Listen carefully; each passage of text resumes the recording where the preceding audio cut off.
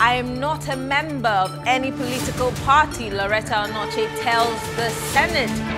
And how can we rate President Buhari's ability to manage diversity so far?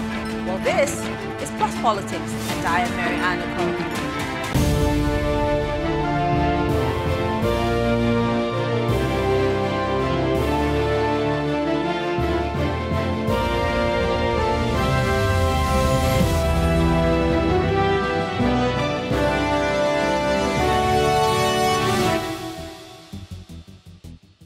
Special Assistant to the President on social media, Loretta Onochie, has denied her membership of the ruling All Progressive Congress APC 3 times.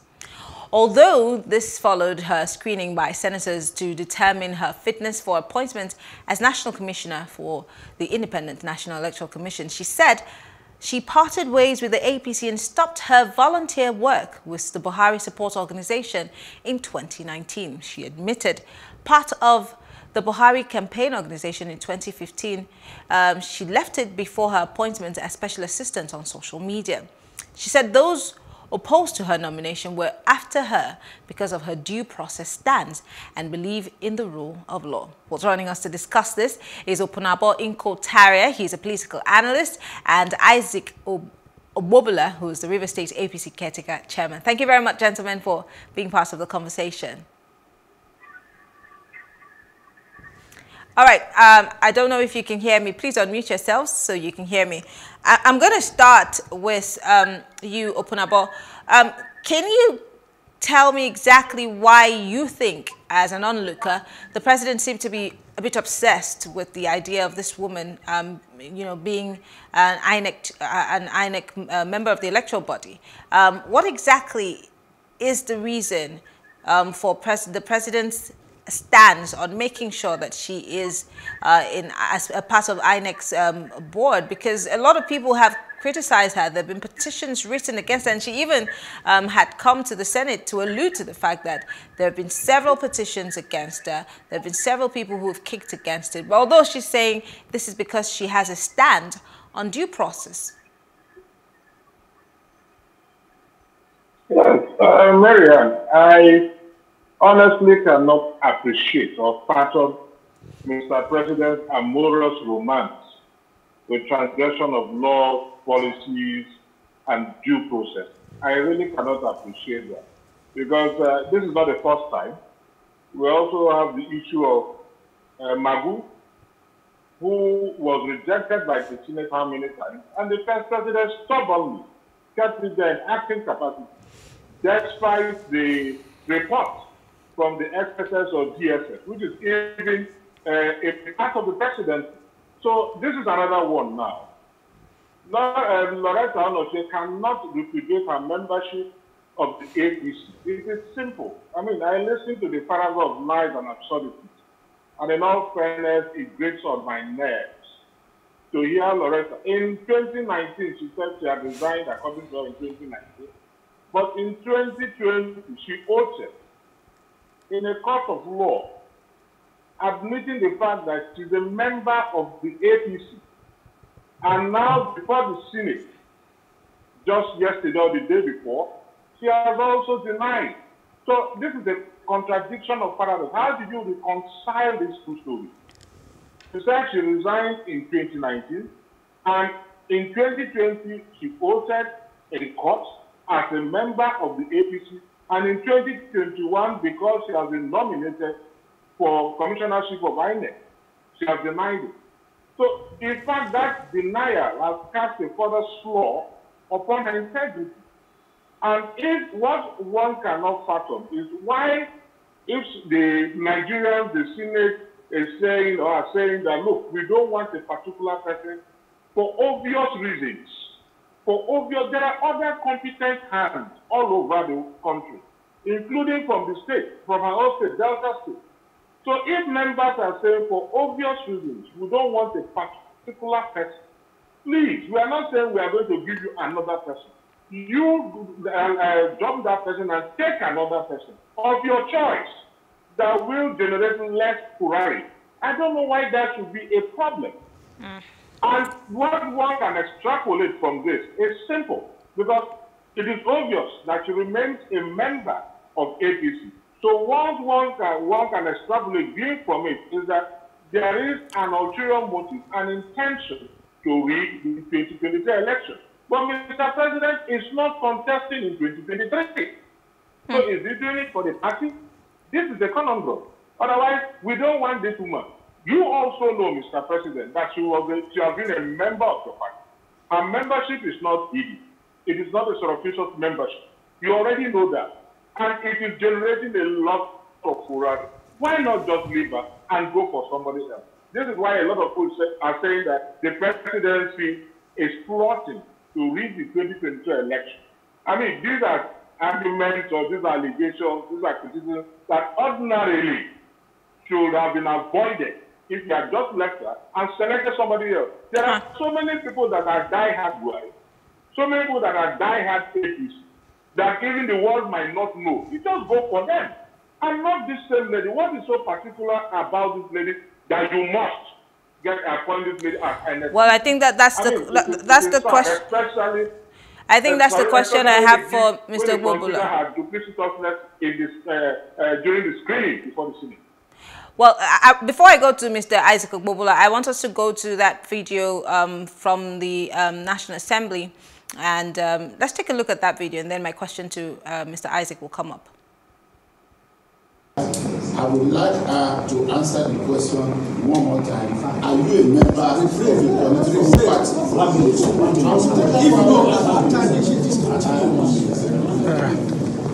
Well, are you presently a member of a party?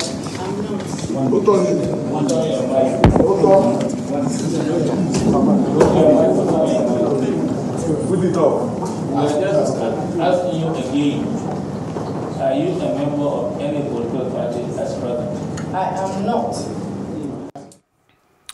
So, Mr. Ogbobula, you are, of course, an APC chieftain in your state, and I'd like to refer you to the fact that the name in Ward 4, the register of the APC in Onochie local government area of Delta State is Loretta Onochie. It's not been erased, it's not been taken out. If she's denying this outrightly, how does she hope to regain public confidence, even if she, eventually is cleared and approved by some stroke of miracle by the Senate? What kind of integrity is she supposed to portray as a commissioner on our electoral body?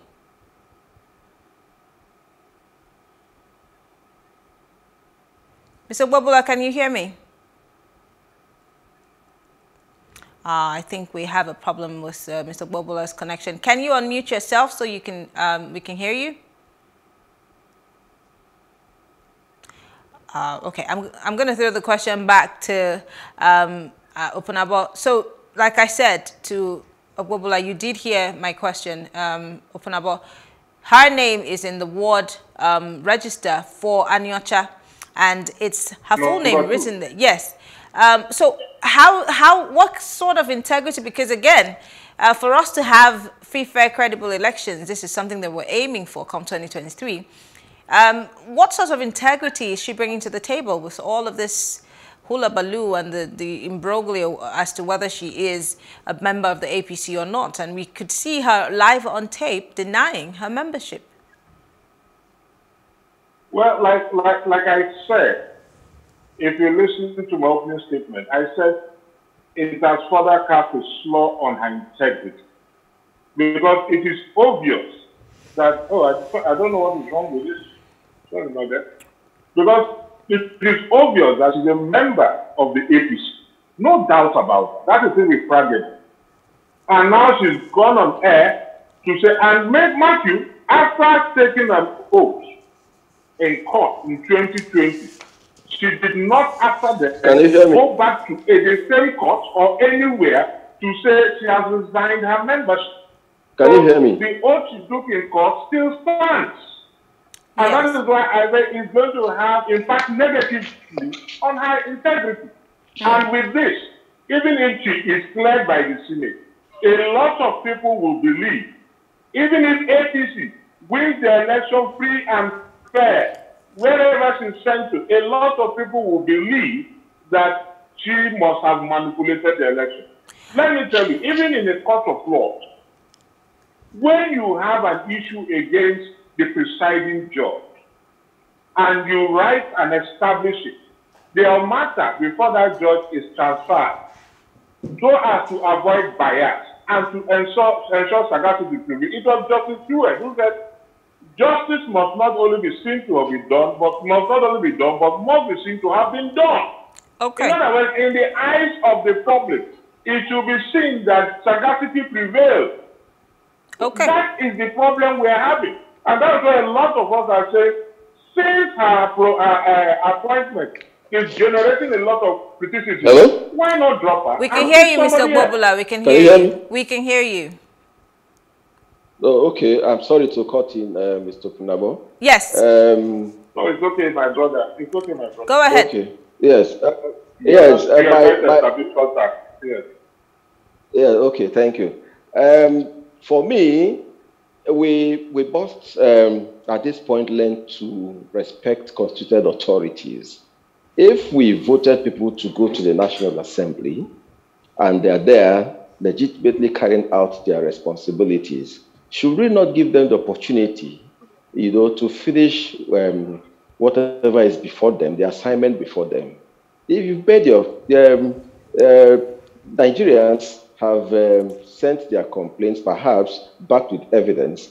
So you allow that institution to do its work and not try to in any way influence, the outcome of that process. If you have when you say influence, how do you? I'm sorry, Mr. Ogbobula, I need to come in there.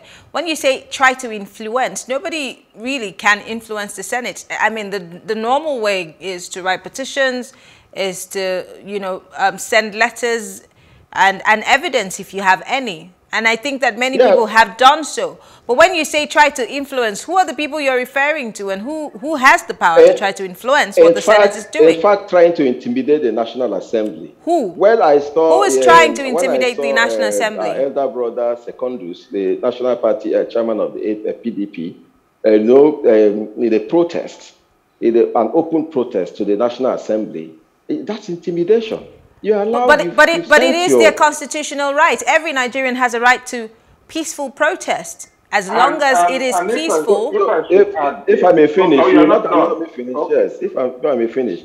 Now, you will see that sometimes when we hastily carry out and we hastily try to condemn somebody, at the end of the day, perhaps the person may not even be culpable. Let me give you a clear example. You know all the hula baloo about the former Minister of Finance, Adeosun, and all the heat around it and all that led to her resignation from the office at that time. But at the end of the day, the court has vindicated her. At the end of the day, so why don't you allow the institutions to function? Allow them to take decisions. Mr. Ogbobula, can I come in just for a second? Sorry, Mr. Opunabo, just a second. Hold on, gentlemen. Yes. I would like to set the record straight for Mr. Ogbobula. Kemi Adesina went to the court. Kemi Adeosun, I beg your pardon, went to the court she actually went to verify if she was supposed to be doing her NYSC as at the time, if she was eligible. She didn't go to court as per the case of forgery, which is still not been taken to court. That is a criminal investigation or a criminal case in itself. What she went to court for is a totally different thing, which has been set aside. He's talking of the hula baloo. Marianne, he's talking of the hula baloo. Don't forget that in her own case, it was even NYSC that said they were not the organization that issued the certificate to her. So even if you go to court, it is the same NYSC you're going to invite to testify. And NYSC said they did not issue that certificate to her. Well, as we speak today, the position is that a court of competent jurisdiction has made a pronouncement with respect to her case. If you think that there is a criminal and we're still saying, but I don't know what, gentlemen, let's try as much as possible to exhibit some decorum. Mr. Ogbobula, the case that Mrs. Adeosun took to court was not about forgery. She went to verify. She was inquiring from the court, and the court has said that she was not eligible because at the time she had graduated, she was not a holder of the Nigerian passport. She was not a citizen of the country, and therefore she didn't really need her NYSC to be to be given any appointment in the country. That is a totally different thing. Exactly. So let's not dwell on that. Let's move on to Ms. Onochie. She had to leave the office she was occupying at that time because of pressure, similar pressure from everywhere. But does that take away from the fact that there was a forgery of a certificate? You will not allow me finish. Go ahead. Yes, because they felt that she did not, there were issues around her NYSC certificate and all of that, and that led to her resignation. And then what's the outcome of any investigation if you say there were criminal elements in the matter? About nothing. And then she's gone to court to say, oh, at that particular point, was I eligible or not for appointment? And the court said she was. You know, so that is, why don't we allow the institutions to function? We have here, in this country, the agitation has always been that we should have strong institutions. Strong institutions means allow the institutions to do their work. It's not for you to intimidate and carry out all manner of public demonstrations and all of that towards not allowing the institutions with the responsibilities to function, to carry out the assignments. Allow them to carry before, if it were in court, if it were, we will say that the matter is sub judice, and then we cannot even discuss it at all. Senate has done its work. They have already screened the candidates, apart from herself, other nominees. They've been screened. Allow the outcome. Let us know what the outcome will be. Okay. Thank you. All right. Now, back to you, Opunabo. In this, I mean, the situation that we are seeing now, it's a bit messy because I have spoken with lawyers on this show on the same issue, and they have said that if you are partisan, you're not allowed to work in INEC because, of course, you would, one way or the other, whether you do it or not, you would be termed to have influenced one thing or the other. It's a constitutional provision. Would it be honorable for, I mean, because if the Senate, of course, we have the APC as the majority in the Senate. If the Senate does allow her to go through with this, would it be honorable for her to take that office after all of this outrage? And to borrow Mr. Ogbobula's some of his words, he said that there's been undue pressure and influence. Would it still be honorable for her to take that office? And would it, one way or the other, smear the idea of a free, fair, credible election come 2023? First, I agree with him on the issue of influence, because it is the right of every Nigerian to have a say on everything that concerns the country. And everybody above 18 will be eligible to vote, having registered. And that person is concerned about the integrity of the electoral process of his vote, because that will determine who becomes his governor, his member of House of Reps, his senator, his president, and whatnot. So everybody has a say. And first and foremost, before you go out, we are talking of voters' apathy. Before you go out to vote, you must have confidence in the system. And that is why people are reacting. So everybody has a right to say what he wants to say. Of course, there is this saying that you have the majority will have their say, but minority will have their way. No problem. If at the end of, after all, Magu was there for 5 years.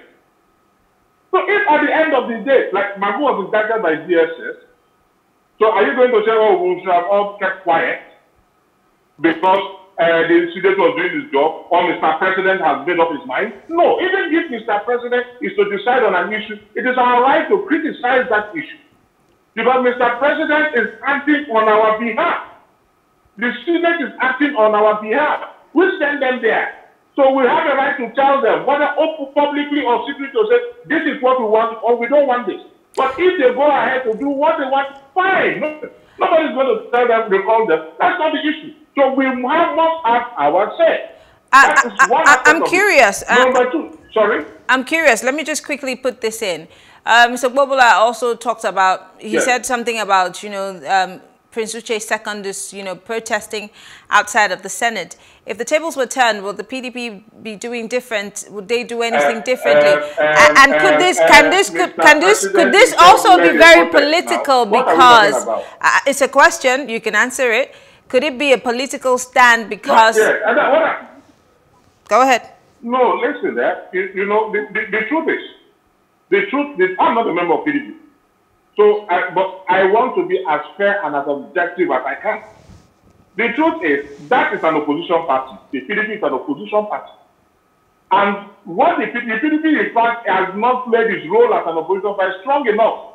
Till tomorrow, I'll commend the APC, predating 2015, because it was a violent opposition. Right now, the PDP is just kidding. So, Mr. President has also led a protest. The sitting is emergence as the president of the country. It is a normal thing in any democratic society. In any civilized climate, it's a normal. Criticism are allowed anywhere in the world. Any country that is inferior to criticism is there. So criticisms are allowed anywhere in the world. Secondly, that is one way of respect. Provided the protest is inviolable, then there is no problem. Then the party is expressing its view. It's expressing its stand. So I think nothing wrong with that. And that will not in any way influence the decision of Senate. It will not. Because the Senate members are also Nigerians. They are not people from Spain, not even Spain or wherever. Even Spain, they will even know what is going on in the country. After a Britain just issued a statement. So they are not people in space. They are all Nigerians. They already have the mindset. Because this is an issue that is on the front corner. Everybody is aware of, everybody sees of the facts. So you cannot say anybody is influencing anybody. Nobody is influencing anybody. Nigerians are expressing their views. That's the truth about it. Now, back to you, Mr. Ogbobula. Going forward now, because we know Mr. President's body language and Mr. President's track record in terms of not shifting grounds, and I can point to several instances like the Mago situation, like the Twitter ban, and now again we have an Onochie situation where whether she says she's a member or not, and all of the the facts that are on the ground, including that video that I played, what does this say about the APC and Mr. President on the choices that he gets to make, and how these choices affect us as Nigerians? Because whether we like it or not, her being an INEC commissioner, one way or the other, is going to either positively or negatively affect us as Nigerians, and we're at the receiving end. What does this say about the APC and Mr. President? Thank you, Mary Ann. I must observe that as a moderator and an umpire, you do not, you don't. I'd like for you to answer the question. We're not examining me, Mr. Ogbobula. No, nobody's passing judgment. Can you hear me? I asked a simple question. That's what you're doing. I said the president does have a precedent. He's getting this. Well, you can choose to answer my question, Mr. Ogbobula. We could just continue the show on examining my personality. But please answer my question. Sorry? Please answer my question. You don't Going forward, what does this mean for the party? And expect me to be comfortable in a program that you are moderating. No. So would you answer my question, or do you want me to rephrase it? Yeah. What do you see as the outcome? Now, yes, I know. The right of the president to make appointments. Well, it's his constitutional right. It's his legal right. As a president of the country, he has the power and the right to make those, make nominations and other appointments. If, fortunately, you feel strongly about some of those appointments, and then we have bodies constitutionally vested with the powers and responsibility to screen and scrutinize those appointments and take decision one way or the other, we should allow those institutions to function. That's all I'm saying. If you do not allow the process run its full course, then you are not helping, the demand or the request or the push for strong institutions. That's my position. That's my position. Allow it to run its full course. Thank you. All right. Finally, this is a woman, of course, and we're asking for more women to be represented. But of course, a lot of people have also played the feminine card that if she were to be a man, that we probably wouldn't have the same kind of pushback that we're experiencing while we're seeing what is happening to Miss Onochie. But being a woman who's going to be on that panel, what changes do you think will happen in INEC? Because all we've seen are a group of men before the Senate.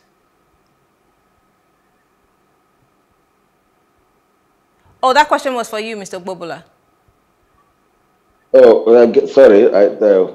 If you can repeat the question. I was saying that I was talking about the fact that we have a woman on that as a commissioner and what impact she would make, because we're always asking for more representation for women.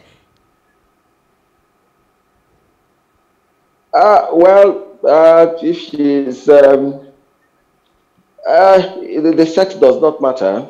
If a person is qualified for a position, the person should function in that capacity. The sex doesn't matter, as far as I'm concerned.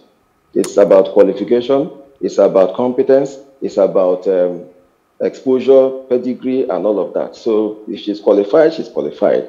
But allow the National Assembly take the decision. Let the process run its full course. That's my position. And finally, back to you, Opunabo. Going forward, what do you envisage will be the outcome of this? Like Mr. Ogbobula said, we should let the Senate run its course and then see what happens at the end of the day. But what do you see? What do you envisage? Well, what do I don't really know. After all, from what we've experienced in the past, even if you see they say, no, Mr. President might go ahead to appoint her. So I don't have to say anything. I don't even think they are going to drop her. That's the truth. But the fact remains that we must be able to say our mind, ventilate our views when we believe that things are going wrong. It is extremely wrong and highly retrogressive for you to say, or anybody to say, that no matter what it is, you have to follow. The individuals are the ones that make the strong institutions. Because the individuals are the ones that criticize the institutions and come up with laws that will strengthen the institutions. And if everybody remains silent, then it is going to be a field of, then you have dictators. There are laws. Even Mr. President himself is guided by laws. And when you run foul of that law, people will talk. This is not dictatorship. That is why people are talking. Okay. I am not expecting anything different. If they drop her, fine, no problem. If they're good, well, fine. That will be in tandem with the wishes of most Nigerians. That will be. But if they also say to go ahead, then that will also affect negatively the credibility of the election. Okay. I want the APC to go with free and fair. People will say no, it is because of APC. The same APC complained, demonstrated, not the APC demonstrated when this Amina was appointed, and they were calling for her back. So what is different? Why would people talk? You can't gag them. Okay. You can't gag people.